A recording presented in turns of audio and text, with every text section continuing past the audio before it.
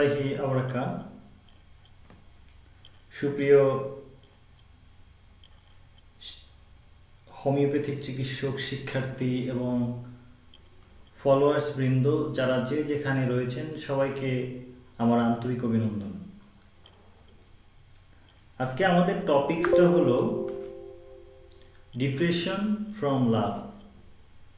প্রেম ঘটিত বিভিন্ন বিষয় থেকে ডিপ্রেশনের যে উৎপত্তি হয়, এই ডিপ্রেশন কি এবং কিভাবে এই ডিপ্রেশন থেকে বের হওয়া যায় এবং এই ডিপ্রেশনের উপরে কি কি মেডিসিন রয়েছে যেগুলো আমি লক্ষণগুলো বলে দেবো এবং যে লক্ষণগুলো আপনার সাথে মেলে এই অনুযায়ী ওষুধ খেয়ে অন্তত সুইসাইড এবং ঝিমিয়ে যাওয়া এবং লোনলিনেস যে ফিল সেখান থেকে আপনি কি করে বাঁচতে পারেন সেটা আমি আজকে আপনাদেরকে দেখাবো। তো চলুন আমরা শুরু করি। তো প্রথম কথা হলো depression from love. What is depression? আমরা যেহেতু এখানে ফ্রম লাভ অর্থাৎ প্রেম ঘটিত বিষয় থেকে, ভালোবাসা থেকে ডিপ্রেশন কি সেটা আমরা বোঝাতে চেয়েছি। সেটা হলো যে আপনি হোমিওপ্যাথি তথা হোমিওপ্যাথিক চিকিৎসা বিজ্ঞানের নিয়ম অনুসারে এবং হোমিওপ্যাথিক চিকিৎসা বিজ্ঞান মতে ডিপ্রেশনটা হলো যে আপনার প্রিয় কোনো বস্তু যেটা আপনি ভালোবাসেন, সেটা হতে পারে গার্লফ্রেন্ড, হতে পারে আপনার প্রিয় পোষা বিড়াল, হতে পারে আপনার প্রিয় পোষা বার্ডস, হতে পারে আপনার প্রিয় ব্যক্তিত্ব, সো অন। তো আমরা সবসময় একটা জিনিস চিন্তা করি যে আমরা যে জিনিসগুলো ভালোবাসি সেই জিনিসগুলো আমার কাছে থাকুক। সময়, পরিস্থিতি, অ্যাকশন এবং ভাগ্য এবং কর্মফল বিভিন্ন দিক মিলিয়ে সেই জিনিসগুলো আমাদের সবসময় পাওয়া হয়ে ওঠে না। এই না পাওয়ার বেদনা, না পাওয়ার যে কষ্ট, সেটাই মূলত ডিপ্রেশন। এবং এই ডিপ্রেশনটা যদি লাভ থেকে আসে সেক্ষেত্রে আমাদের মধ্যে কি হয়, বর্তমান সময়ের ছেলেমেয়েরা হাত পা কাটবে, কেউ আবার কখনো আত্মহত্যার চিন্তা করবে, কেউ নিজেকে শুকিয়ে রাখবে অর্থাৎ না খেয়ে নিজেকে ডিহাইড্রেট করে তিলে তিলে শেষ করে দেবে, কেউ বা ড্রাগ অ্যাডিক্টেড হবে, কেউ বা বহু প্রেমে ঝুঁকে যাবেন। বিভিন্ন রকম চিন্তা চেতনা আমাদের তরুণদের মধ্যে দেখা যায়। তো এই সময়ে এই বিষয়গুলো হওয়াটা স্বাভাবিক, কারণ এই সময় আমরা নেগেটিভ চিন্তা ভাবনার কারণে আমাদের নেগেটিভিটি আমাদের ব্রেন বেশি নিঃসরণ করে, যার কারণে এই বিষয়গুলো ঘটে থাকে।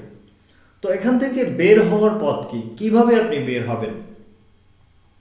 তো এখান থেকে বের হওয়ার সবচেয়ে সহজ পথ, প্রথমত আমি আপনাকে যেটা বলবো সেটা হলো সেলফ কনফিডেন্স। আপনি দেখবেন যে পৃথিবীতে আমরা যত সুখী মানুষের তালিকা করি, এই সুখী মানুষগুলোর তালিকার মধ্যে যারা না পাওয়াটাকে কষ্ট হিসেবে নেয়নি সেই মানুষগুলোর তালিকা আমরা দেখতে পাবো।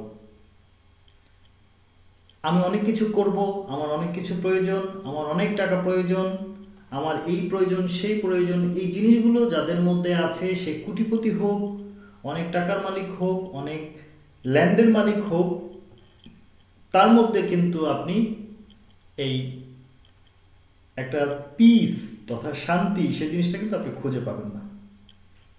এই যে না পাওয়া জিনিসটা আমাদের নিত্য সঙ্গী, অর্থাৎ পাবো না জিনিসগুলো, এটা আমাদের সহজ হয়ে গেছে, না পাওয়াটা আমাদের শরীরের সাথে সয়ে গেছে। তো সুতরাং এই লাভ, একজনকে ভালোবাসেন, সেটা পাবেন না, সেটার জন্য আপনি নিজেকে শেষ করে দিবেন। আপনার যে ফিউচার আছে, আপনি যে এর চেয়ে ভালো কিছু পেতে পারেন এবং আপনাকে দিয়ে যে অনেক কিছু হতে পারে, সেই চিন্তা না করে আপনি ডিসঅ্যাপয়েন্টেড হয়ে ডিপ্রেশন চলে গেলেন, সেটা না।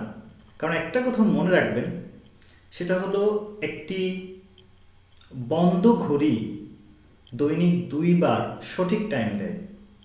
ঠিক তেমনিভাবে আপনি বিশ্বের যে কয়জন ধন কুবের রয়েছে তাদের মধ্যে আমরা যদি বিল গেটসের কথা শুনি, তিনি কিন্তু কম্পিউটার ইঞ্জিনিয়ারিং করতে পারেননি, কিন্তু মজার ব্যাপার হলো যারা কম্পিউটার ইঞ্জিনিয়ার করে পাশ করে বেরিয়েছেন তারা কিন্তু তার কোম্পানিতে চাকরি করেছেন।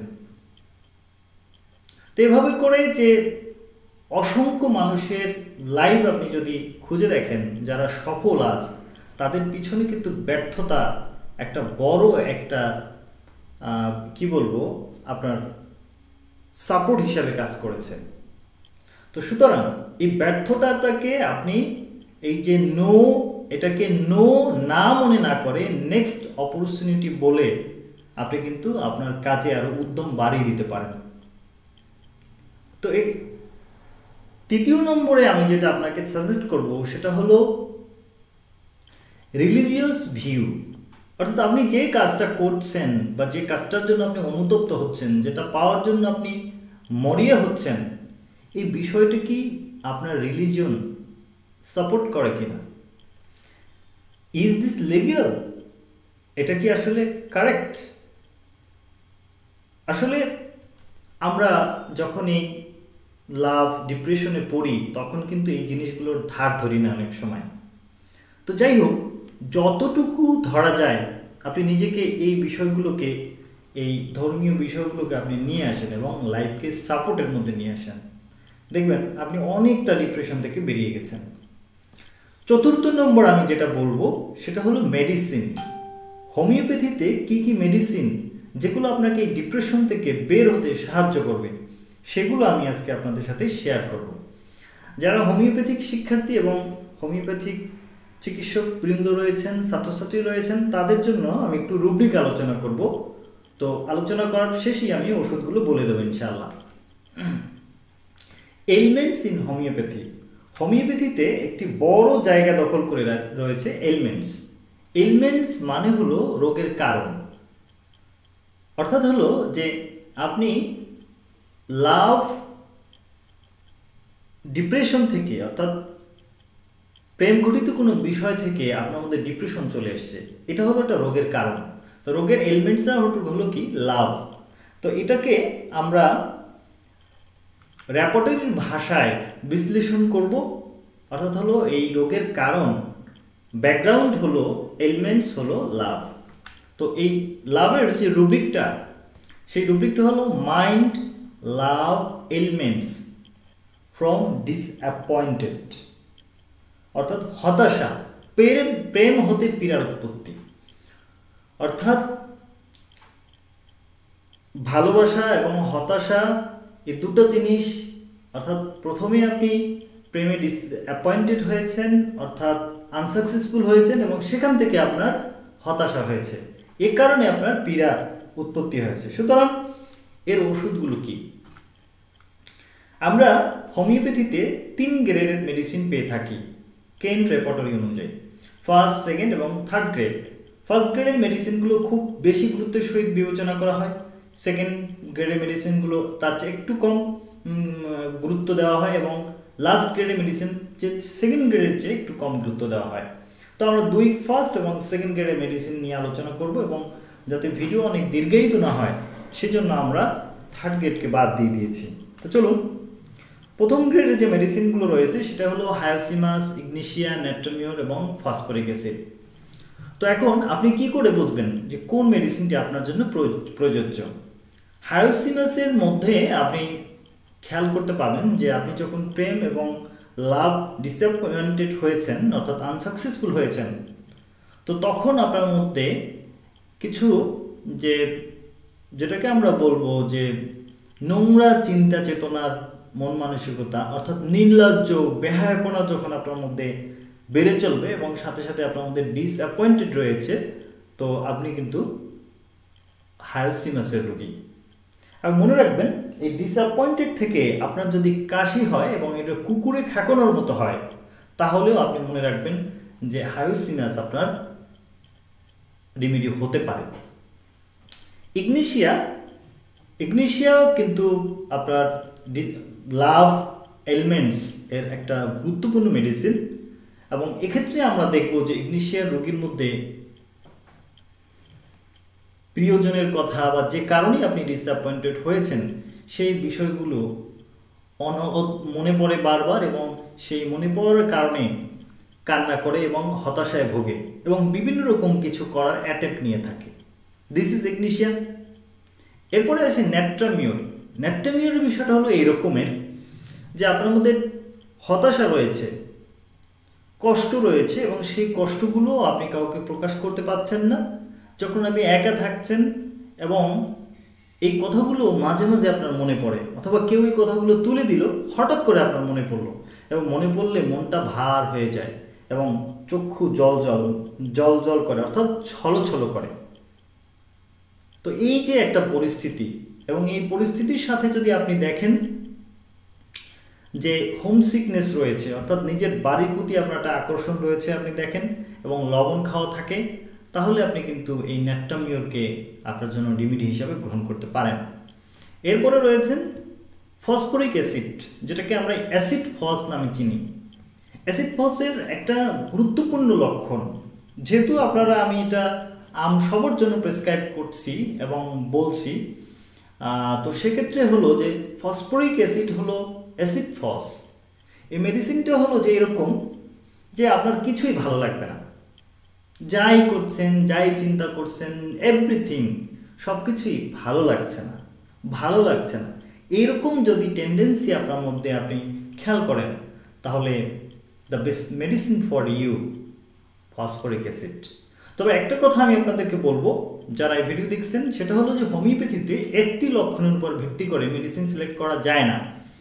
তবে কখনো কখনো একটি লক্ষণ সঠিক মেডিসিন নির্বাচন করতে সহায়তা করে।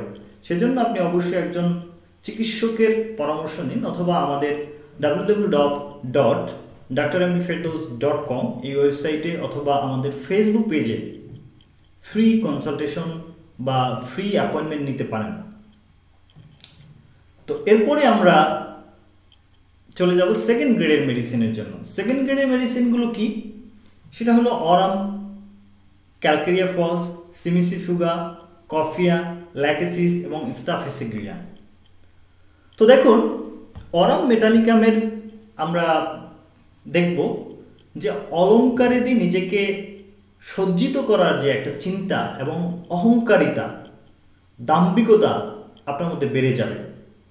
অর্থাৎ আপনি আনসাকসেসফুল হয়েছেন তাতে কি, এবং আপনার মধ্যে দিন দিন দাম্ভিকতা এবং অহংকার এগুলো বেড়ে যাচ্ছে এই পর্যায়ে, এবং আপনার যদি ডিপ্রেশন থাকে সাথে, তাহলে আপনি অরামকে স্মরণ করতে পারেন। ক্যালকেরিয়া ফসের বেলায় আপনি দেখবেন যে আপনার প্রচণ্ড মাথা ব্যথা এবং দুর্বলতা রয়েছে, কিন্তু মাথা ব্যথার জন্য আপনি মাথায় পানি ঢালতে ইচ্ছা করে। এই ডিপ্রেশন, এই চিন্তার জন্য আপনার মাথায় বারবার পানি দিতে ইচ্ছা করে। তো এই লক্ষণে কিন্তু আপনি ক্যালকেরিয়া ফসকে স্মরণ করতে পারেন। সিমিসিফুগার বেলায় দেখবেন যে আপনার অন্যান্য লক্ষণের সাথে ব্যাক পেইনটা আপনাকে প্রচণ্ড নাড়া দিচ্ছে, যেটা এখন ছিল না, আগে ছিল না, কিন্তু বর্তমান সময়ে ব্যাক পেইনটা আপনাকে খুব কষ্ট দিচ্ছে। এরপর আসেন কফিয়া। কফিয়ায় আমরা দেখব যে আপনার যে কষ্টগুলো, এই হতাশাগুলো আপনার মনে হলেই আপনি দেখবেন যে আপনার ঘুম হচ্ছে না, কেমন ঝিমুনি ঝিমুনি ভাব, এগুলো দেখলে কিন্তু আপনি কফিয়াকে স্মরণ করতে পারেন। এবং মোস্ট প্রবাবলি ল্যাকেসিসকে আমরা দেখব যে আপনার মধ্যে ক্রোধ সঞ্চয় হচ্ছে, এবং প্রিয় মানুষের কোনো কিছু বললে যার কারণে আপনি হতাশ হয়েছেন, মেজাজ চড়া হয়ে ওঠে এবং ইচ্ছা হয় যে তাকে ঠোকর মারার মতো চিন্তা চেতনা, এবং যিনি এই কথাগুলো তুলছেন তার সাথে ঝগড়া বেঁধে যায়। এবং এই কারণে রাগ হওয়ার পরবর্তীতে আপনার হেড পেইন, ব্যাক পেইন, যে কোনো জায়গায় যে অ্যাবনর্মালিটিগুলো তৈরি হয়, এবং সেটা শুরু হয় বাম দিক থেকে, তাহলে আপনার মেডিসিন হলো ল্যাকেসিস। এবং স্টাফিসিগ্রিয়া। স্টাফিসিগ্রিয়া হলো এরকম যে ইন্ট্রোভার্টেড হয়ে যাওয়া, অর্থাৎ আপনার এই ডিপ্রেশনের কারণে আপনি এখন আর কারোর সাথে মিশছেন না, কারো কাছে যাচ্ছেন না, দরজা বন্ধ করে ঘরে থাকছেন, কারোর সাথে কথা বলতে ভয় লাগছে, লজ্জা লাগছে, এবং কথাগুলো এমনভাবে আপনি অ্যাপ্রোচ করছেন, প্রয়োজনীয় কথাগুলো পরিচিত কারোর মাধ্যমে অন্যকে বলছেন। যেমন এরকম যে আপনার কিছু লাগবে, আপনি রাগ করে বসে আছেন এবং মাকে বলছেন, মা আমার এটা লাগবে, এটা আনিয়ে দাও, কাউকে বলছেন, এবং অপরিচিত স্ট্রেঞ্জারের কাছে আপনি কথা বলতে লজ্জা লাগছে, কিন্তু কিছুক্ষণ পরে যখন তার সাথে আপনার পরিচিত হয়ে যায়, তখন আপনি আবার কথাগুলো ঠিকভাবে বলতে পারছেন এবং তার সাথে ছুটি আড্ডাও মারছেন এভাবে। এবং মোস্ট প্রবাবলি হলো যে আপনার এই কন্ডিশন স্টাফিসিক্রিয়ার যখন আসবে, তখন কখনো কখনো দেখা যায় সুচল জিনিস, সুই সিরিঞ্জ এগুলোর ভয় ভীতি বেশি দেখা যায়। তো এগুলো দেখলে কিন্তু আমরা এই মেডিসিনগুলো কাউন্ট করতে পারবো। তবে মনে রাখবেন যে হোমিওপ্যাথিক মেডিসিনগুলো ধনান্তরী অর্থাৎ ম্যাজিকের মতো কাজ করবে যদি এটা সঠিকভাবে লক্ষণ অনুসারে প্রয়োগ করা যায়। এবং এই মেডিসিনটা ডোজ এবং মাত্রা কিভাবে খাবেন সেটাও আমি আপনাদেরকে এখন বলে দিচ্ছি। সেটা হলো এই মেডিসিনগুলো 30 অথবা 200 পাওয়ার। যদি আপনি হোমিওপ্যাথিক চিকিৎসক না হন তাহলে বড়িতে, আপনি যে দোকান থেকে কিনবেন যে বড়িতে আমাকে বানিয়ে দেন এবং 5 থেকে 10টা বড়ি একটা মাত্রা খাবেন, অনলি এক মাত্রা, দ্যাটস এনাফ। এই এক মাত্রা যদি আপনি উন্নতি লাভ করেন এবং ভালো থাকেন, এনাফ। যদি ভালো না হয় আপনি অবশ্যই একজন চিকিৎসকের পরামর্শ নেবেন। এবং আমাদের এই ভিডিও রেফারেন্স এবং আমাদের ওয়েবসাইট, ফেসবুক পেজগুলোতে আপনি ভিজিট করতে পারেন এবং ওখান থেকে আমাদের কাছ থেকে ফার্স্ট টাইম ফ্রি ট্রিটমেন্ট নিতে পারেন যারা ডিপ্রেশনে রয়েছেন তাদের জন্য। তো আজকেই পর্যন্ত শেষ করব। ভিডিওটি ভালো লাগলে লাইক, কমেন্ট এবং শেয়ার করুন এবং আমাদের সাথেই থাকুন।